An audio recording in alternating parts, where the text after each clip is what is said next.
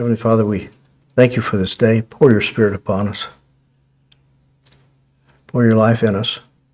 We pray within Yeshua. Amen. Well, Ms. Davis is going to read Oswald for the day. Just a little turn of events here. We'll talk about that a little bit.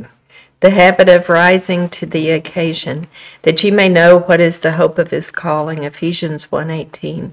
Remember that you have been saved, so that the life of Jesus may be manifested in your body, 2 Corinthians 4:10. Direct the total energy of your powers so that you may achieve everything your election as a child of God provides. Rise every time to whatever occasion may come your way. You did not do anything to achieve your salvation, but you must do something to exhibit it. You must work out your own salvation, which God has worked in you already. Philippians 2:12. Are your speech, your thinking, and your emotions evidence that you're working it out? Are you still the same miserable, grouchy person set on having your own way? Then it is a lie to say that God has saved and sanctified you. God is the master designer, and he allows adversities into your life to see if you can jump over them properly. By my God, I can leap over a wall. Psalm 18:29. God will never shield you from the requirements of being his son or daughter. 1 Peter 4:12 says, Beloved, do not think it strange concerning the fiery trial which is to try you, as though some strange thing has happened to you. Rise to the occasion. Do what the trial demands of you. It does not matter how much it hurts, as long as it gives God the opportunity to manifest the life of Jesus in your body. May God not find complaints in us anymore, but spiritual vitality, a readiness to face anything he brings our way. The only proper goal of life is that we manifest the Son of God, and when this occurs, all our dictating of our demands to God disappears. Our Lord never dictated demands to his Father, and neither are we to make demands on God. We are here to submit to his will so that he may work through us what he wants. Once we realize this, he will make us broken bread and poured out wine with which to feed and nourish others. Amen. Thank you, Ms. Davis. This is one of those that is worth commenting on. It almost sounds like, in some ways, that he's saying, go and do everything in your strength. But if we define it, I know it's simplistic, but it is still closer to it than the silly thing that the church says grace is.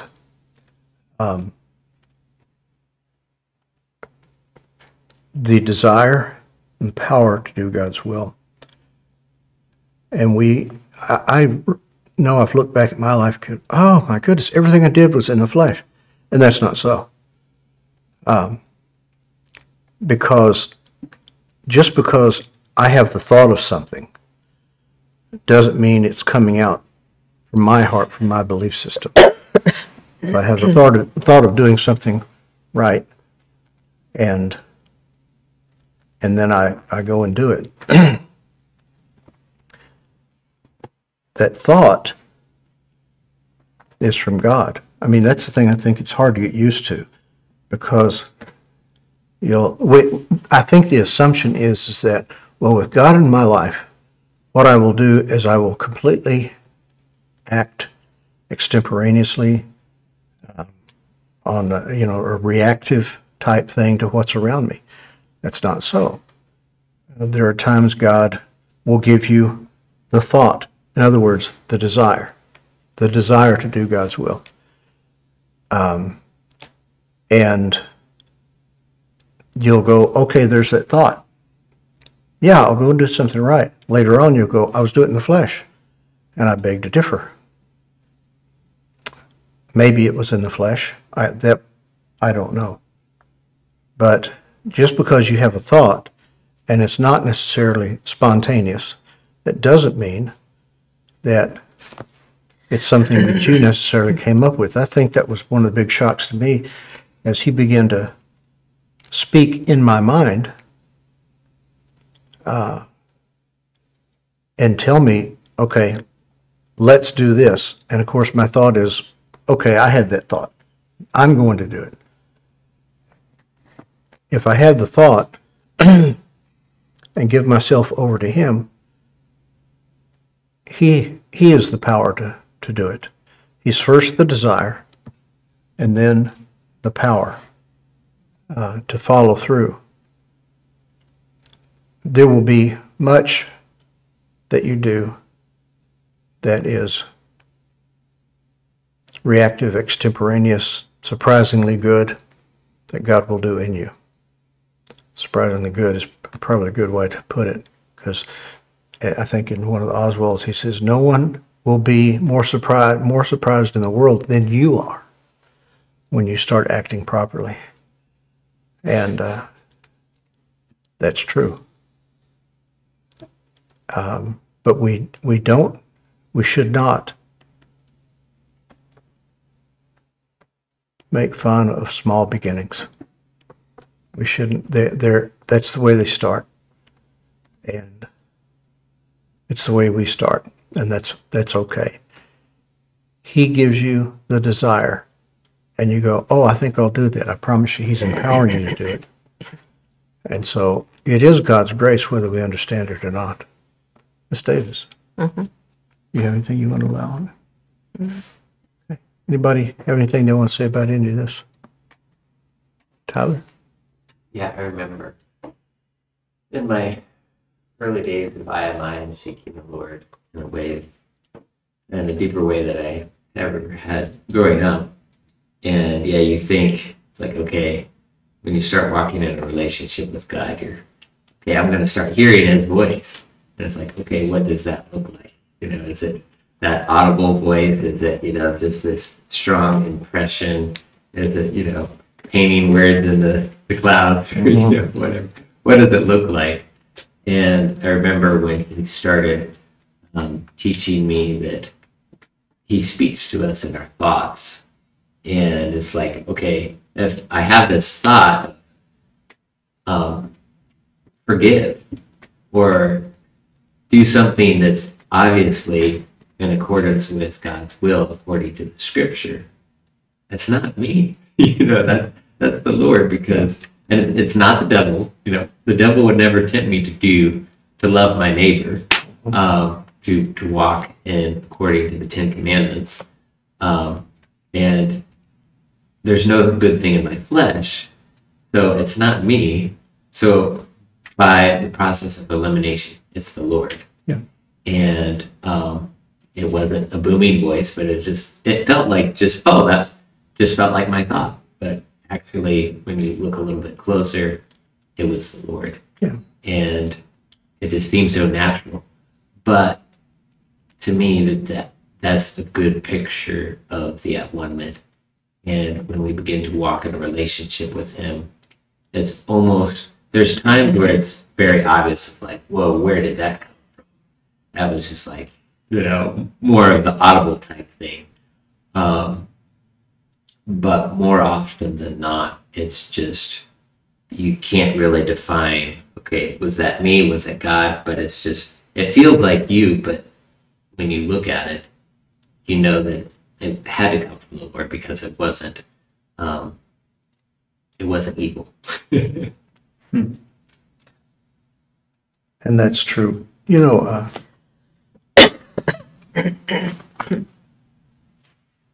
James makes a number of astounding accusations against us. Let's turn over to James, and let's just look at one of them.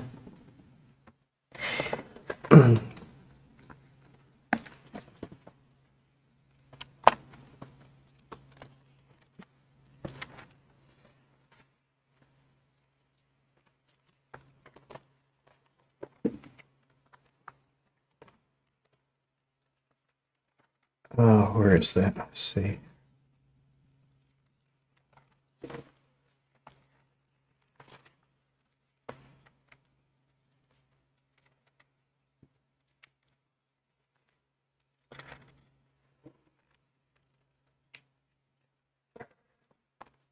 Well, I'm looking for where it says, therefore,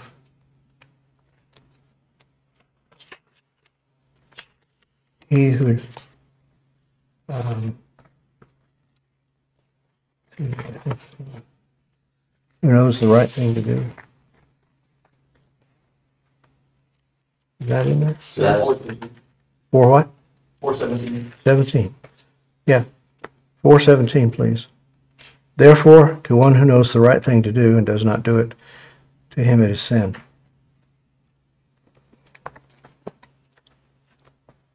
God may give you a desire, the thought, wait a second, that's not me, to even do that. It comes first. Innocuously, this is a good word. It comes to your surprise, but it's so tiny, you don't recognize it. Wait a second, this is Almighty God? Yeah, that would be Him. He is the one that stops making your life about yourself. It's small states. He knows that anything beyond that would be too overwhelming. But if we understand, and it's true, it really is true, that the person that gets the most out of your salvation is you. Because to constantly be answering to self and its demands, the frenetic, frantic,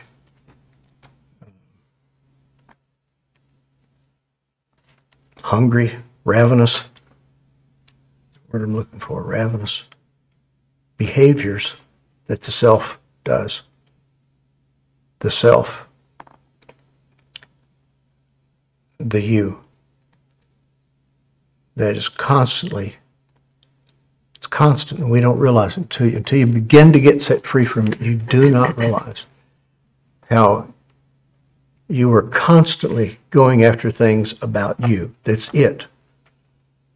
How will this affect me? Is this going to make me look better? Am I going to be cool if I do this? Am I, all of these different things. And it's constant. I mean, we don't realize it, but you're enslaved to yourself. It's a horrible enslavement, too.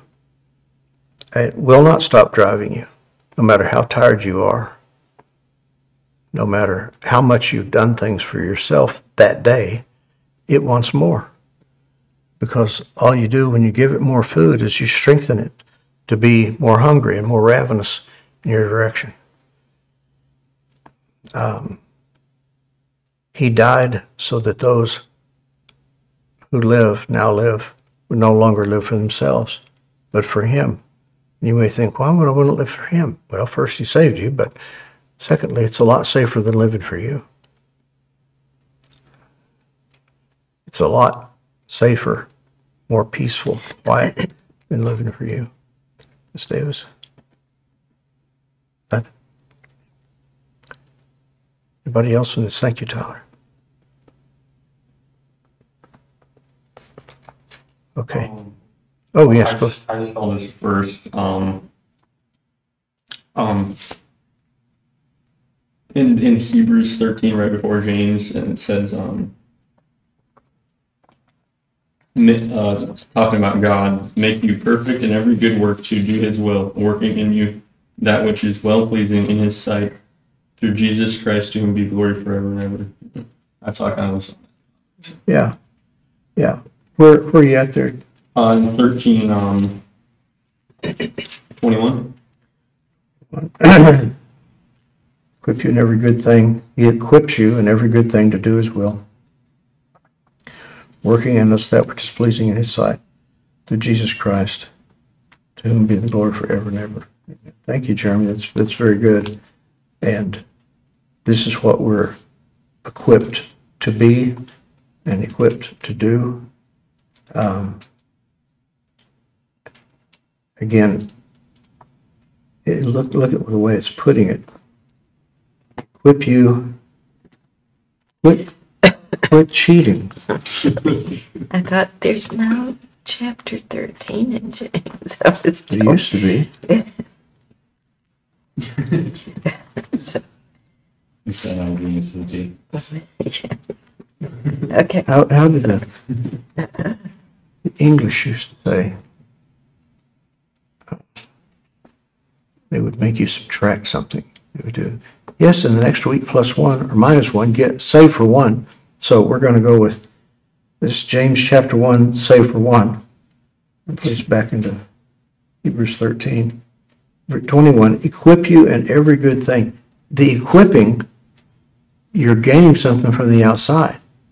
Okay? You're gaining something from the outside to do his will. Working, and I said, is pleasing in his sight. Now, it almost sounds, if we speak anthropocentrically, we'll be thinking that we're bringing God down to our level. And that, oh, look, I'm thinking that. But the equipping in every good thing to do, his equipping us is the desire and the power. This makes sense. The desire and the power. And we look sometimes and go, wow, God's so arrogant.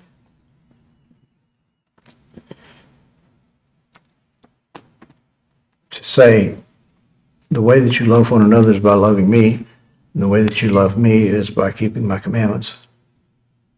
And thinking on it all the time. And the reason that God says these things is not because he's just so dying for your worship and so dying for you to show up. It's that focus on him is the only safe place in the world. Focus on him is the only safe place in the world. Everyone else, including yourself, will steal your life from you. And he steals your life, but the great thing is he gives it back. New, improved. Thank you, Jeremy. Ms. Davis, you have anything? Yeah, it's sort of in Took you long enough. Sorry. So the working out our salvation, the Lord was bringing to mind about it this week. Just if we murmur and complain in the everyday situation, and this talks about if you're still the grouchy, miserable person having your own way, you lie that God has saved you and sanctified you. It is a lie. And I was thinking how in the re-education, I was telling this to Dr. D the day before, yesterday, I guess, camps, I thought, what do they force you to do? To confess. To confess along with what they want you to say.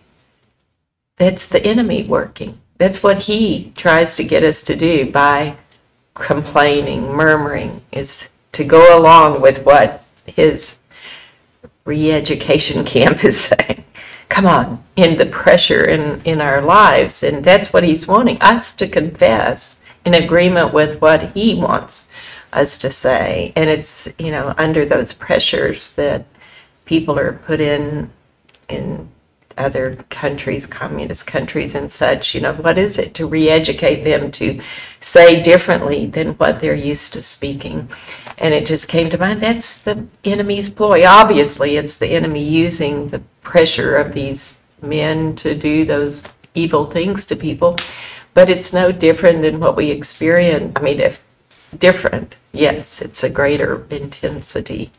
But it's the same old, nothing new under the sun. He's trying to get us to agree with him in complaint and murmuring and saying things that wouldn't be pleasing to the Lord. The going along with his re-education programs by making us agree with him in those things. And I thought that is, if I complain in the days of every day, just when we live in a country that's really filled with God's blessings in so many ways, what would I do whenever just a little more intensity of the pressure coming in my life? If I complain now, then I will throw in the towel easily whenever the pressure is intense, even in a greater way. And it's again God saying, with fear and trembling, we're to work out what he's given us inside. It's his grace working in us to deny ungodliness and the worldly desires, and to, it's his empowerment in us. And that I just, those things were coming to mind lately, that God wants the confession to line up with the life. That's true for me, that he says, don't complain, don't speak against situations or whatever, and not let the enemy have our tongue. And that God wants to have our tongue. He wants to be in control of us, and it's the Spirit, his Spirit, that is the Spirit that gives me self-control. and this, he alone is love. He alone can manifest those things, and he alone only can do that when I'm abiding and relying upon him. So, just those things kind of in line with what we're talking about.